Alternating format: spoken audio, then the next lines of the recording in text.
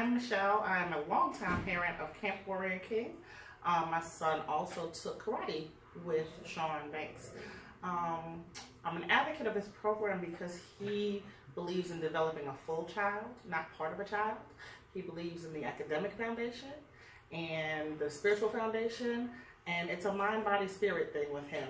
My son loves the camp, loves coming, is disappointed when he can't be here.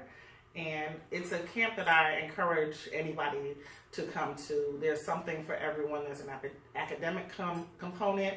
There is, the kids have a lot of fun, but there's growth. You see growth in your child over the summer. So it's a wonderful program. I love my counselors. I'm an advocate of Camp Warrior King, and I think everybody should give it a try. Thanks.